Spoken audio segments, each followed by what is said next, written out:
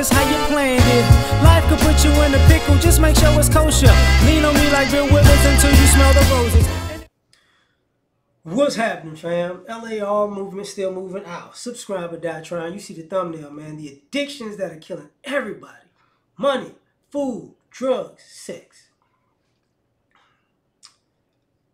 You know, feel like Bone Thugs and Harmony. For the love of money, gotta make that money, man. So, some people, you know, some people are addicted to money, and in a bad way. And I'm not talking about people who getting it. I'm talking about people who want it. You know, addicted to the idea of having it, to the point that they'll do some unscrupulous things to get it.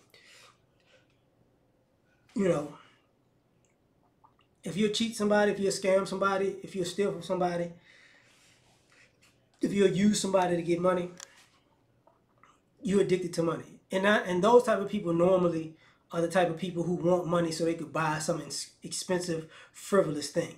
You know, some luxury car or luxury clothing. You know, I got Gucci, I got that Louis Vuitton bag. Shut up. Just shut up. They're willing to do anything to feel important by buying something to make them feel important, even though they may not have worked for it. You know, some people are addicted to it because, you know, they want to floss and flex on people, and money's the avenue to get it.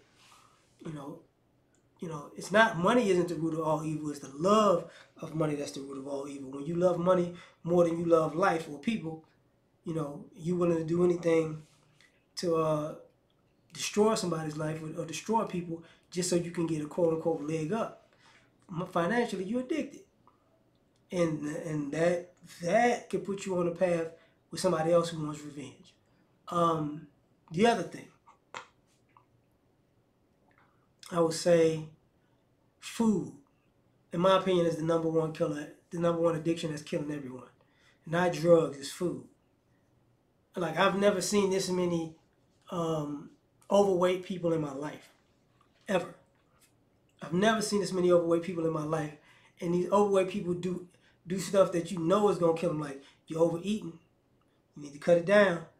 You need too much salt, too much sugar, too much fat, too much fried food, too much going out to eat, too much double and triple and quadruple portions. I see you. I see you. I see you. You know what I'm saying? You get tired going up an escalator, and that ain't even using the stairs. It's a problem. It's a problem. You know, but people are addicted. You know, I'm hungry. I gotta eat. No, you're not hungry. No, you're definitely not hungry. You're glutton at this point. You're greedy at this point. Young, having a lot of health problems. You know, you got kids, not even 10 years old, having health problems. Kids looking like the Michelin Man. You know, Pillsbury Doughboy's big brother. Because people are addicted to food. It's like, hey, it can taste good, but you need to roll that back. You know, your heart can only take so much. And it's a problem. And then you got people addicted to drugs. Some of these people are the same people that's addicted to food too, which that's a double whammy, right? And in my opinion, that's terrible. You know, you got some people who got a weed problem, some people got a drinking problem, some people got a, you know, Schedule 1 narcotic problem, you know, cocaine, meth, heroin, you know, fentanyl now, whatever. And now it's like that addiction is killing them. They're ran by it. Their decision making goes by it. You might lose your family behind it. You might lose your life behind it. Because you just gotta get it. And it's sad to say, but it's very problematic. Speaking of that, you know, you hear people who do drugs always say it's not that bad. They gonna say it's not that bad because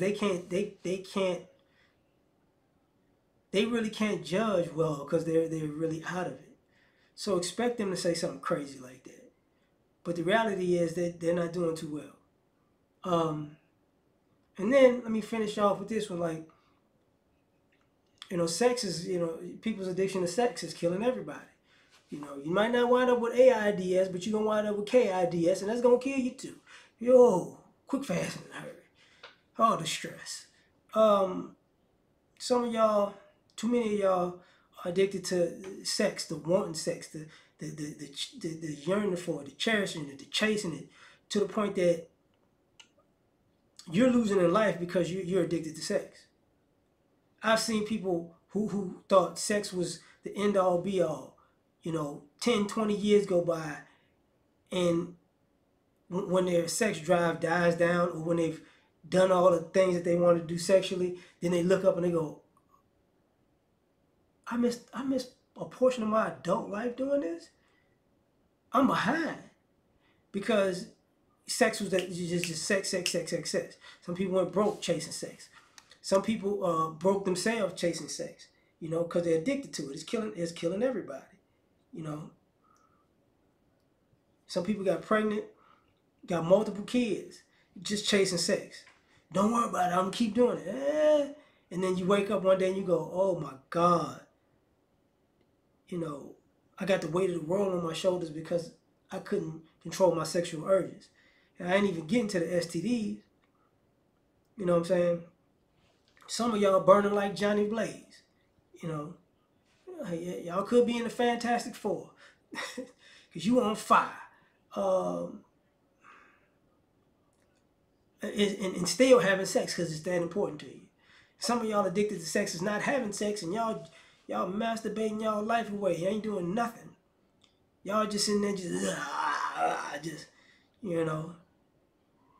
You done went Dragon Ball Z Ultra Instinct on that thing. You doing you know, but hey, Kamehameha in your own self. Just anyway, you know, it becomes an addiction, and then you become socially awkward because, you know, you all sex, sex, sex, sex, sex, looking like Ron Jeremy out this month. But I'm gonna leave it at that. Tell me what you think. Like, share, subscribe, or die trying. Catch y'all on the next one. Peace.